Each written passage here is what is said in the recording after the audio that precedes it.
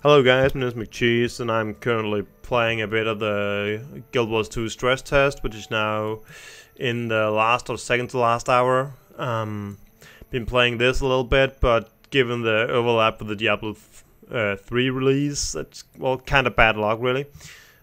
So I've also had to prioritize that a little bit. Anyways, I would just show off this, the Gemstore and the trading post and stuff like that in the game. It's in the game right now and it works fairly well. The only thing that, as far as I can tell, that I'm not able to is to buy gems for real money, which makes sense because it's just a beta and it would be kind of stupid to waste money on it. So the gem store is a place where you buy stuff for gems, which probably makes sense. There's not that many items currently available in the beta, but I guess that's just one of those beta things, and something that they will remedy when the game is released. So what we got is we got these categories right here. You see, we have like the style where you can get like this crazy hat, or you can get some different outfits as well. Transmutation stones, which means that you change the appearance of an item, but you don't actually change the stats of an item. We have a few consumables here, which includes dyes that you can use for change the color of your clothes. We got some keys which can be used to unlock some lockboxes which you can find around the world. Some seeds which can be used to grow plants for new dye colors. It's all fine. So I don't know if that is actually available in the game. I'm not sure about that at all. If you go further down, we have stuff like a bank portal, which is just a bank on the fly that you can access. Instant repair kit makes sense, right? You repair your gear instantly. That's all cool. It's actually a pretty good idea. You can see my gear is actually fairly damaged. Got a resurrection orb, which revives your character from death slowly. This item cannot be used in world versus world or PvP. It all makes sense. So we have a different kind of stuff like that. We can get some more back slots or bank tabs here, and some different kind of boosts. You see magic find boost, kill streak experience boost, crafting boots, stuff like that. Actually, the kill streak experience boost is kind of cool. What it does is that you get 100% extra experience from kills for 30 seconds, and this 30 seconds, this time will reset back to 30 seconds every time you get an additional kill. So you just have to keep killing really fast, otherwise you'll lose that boost really fast. The other experience boost is just 50% extra experience for 1 hour. It's just a more regular thing, right? Okay, so the gem store is where you spend your gems, and your gems are something you buy for, you can buy them for gold, and as far as I remember, you can also buy them for real money. So you see right here, this is the trade gems for gold. No, gold for gems. Jesus, I can't read right now. It's getting a bit too late. So I don't know how many money I actually have. It seems to be down here. I only have 5 silver, so I don't actually think I can buy anything. I can buy 45 gems for that if I want to do that. And over here I can instead sell the gems for gold. So, but how it works is that I can also get let's see in here, get more gems. And I think it will tell me that it's not available in the beta. If it will tell me anything. Yeah, exactly. Beta special limit reached. You get like 2k gems for free in the beta, and I already used those. So, but you can buy gems for real money, and you can buy gems for gold. But before you can buy any gems for in-game gold, some people have to sell it, and those people who sell it will then have to have bought it for real life money. So there's this trading back and forth, kind of like Eve for the players who know that system.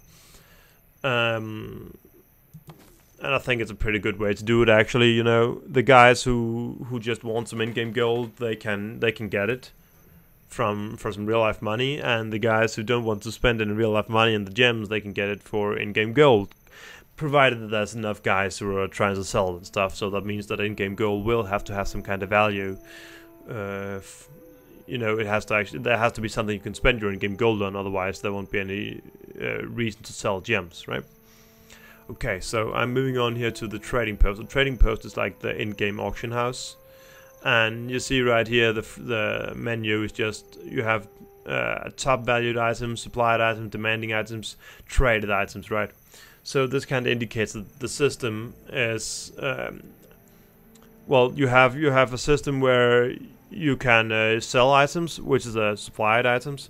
You have a system where you can demand items, which means that you can actually like place orders for items and just wait for people to try and sell it to you.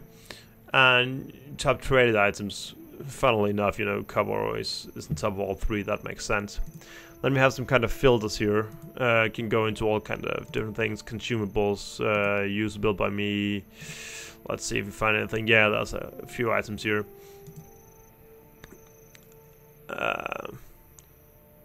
So let's see. I don't think that actually is. You see, there isn't anyone actually selling these right now, but I can place a custom offer, and that means that I can actually say that. So if some guy got these and he wants to sell them, he can see that I'm interested in buying. He can try and see if, you know, if he wants to, if my price, the price I offer, if that's all right. And if that's okay, then he can accept it and just sell it right away to me, or he can, you know, place it on in the trading post for another price.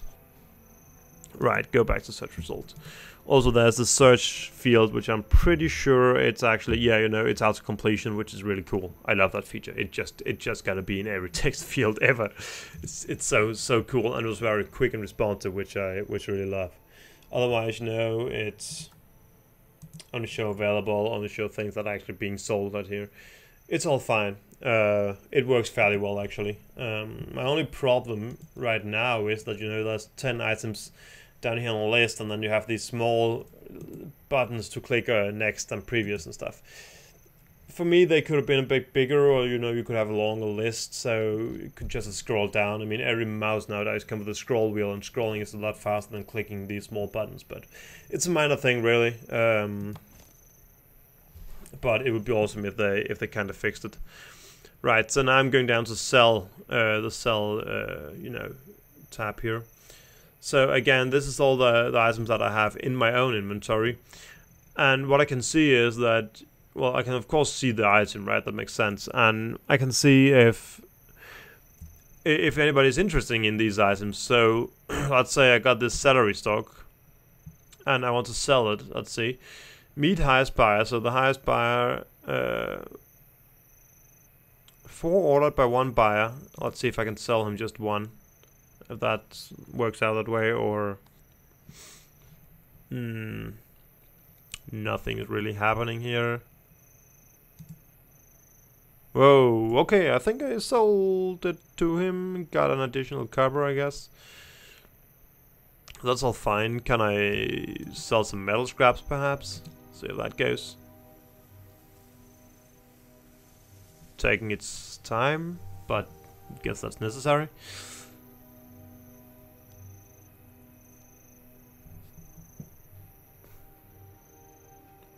One sold for 6. Yeah, okay. So that's pretty much just the way of it. You know, you can sell to people who have listed an order, or you can just, you know, just try to sell yourself, right? So let's, yeah, okay, I'm trying to sell this for 30 copper. It costs 2 copper to put it up. Matching the lowest seller, which is right now, you know, a guy who tries to sell it for 30. I could, of course, just add, or, you know, not add, change. I should be able to change the price, I'd say. No? 50? Yeah. Okay, so I can just change it. I mean, then I won't match the lowest price anymore, but I actually hope I'm not wearing those. No, currently equipped with something else. Good. Although this seems to be better. But whatever, we run with it. So again, you can sort by different things here. Search, okay, perhaps you should actually write something that makes sense. you know, it automatically removes any item that doesn't fit whatever you're writing up here. It seems to be working very well, actually. And to be honest, I just love the fact that you can place orders and items, because it's a lot more user-friendly than auction house. You may know from other games where you have to you go into the auction house, you're kind of checking if the items you have are being sold there to try and estimate the price and all that, and or you're coming there to see if any items is on that is on sale, or any items you need is on the auction house. And in case it isn't, then you'll have to come back later, and actually it's pretty annoying to, you know, have to go back to the auction house all the time. But Guild Wars 2 is fixing this by, firstly, you can access this trading post anywhere in the game, which is a pretty cool feature, and then you can also, you know, place orders, and just hopefully, if the price you've set is right, then hopefully some guy will actually sell it to you. And you know, if you have an item that you want to sell, you can see if there's some guys who are interested in buying it, and you can just get it sold right away instead of having to actually put it out there and then just cross your fingers. I'd say it seems to be a great system so far. Really looking forward to seeing how it will work, you know. Alright, and just lastly here, you can just see my transactions. You can see what I'm trying to sell right now. Trying to sell these guys, which I may actually just have to you know, remove again, because 3 power may be better than 3 precision. What just happened there? Did it remove? Yeah, okay, there we go. Now they're removed. That's cool. I can pick these up from the, I guess, take all. No? How does this work? Okay, I don't know how that works, but that's a minor thing. So anyways, that was just a quick look at the Gemstore for you right there. Again, hopefully more items will be added, but to be honest, I'm kinda excited about it. It looks pretty cool overall.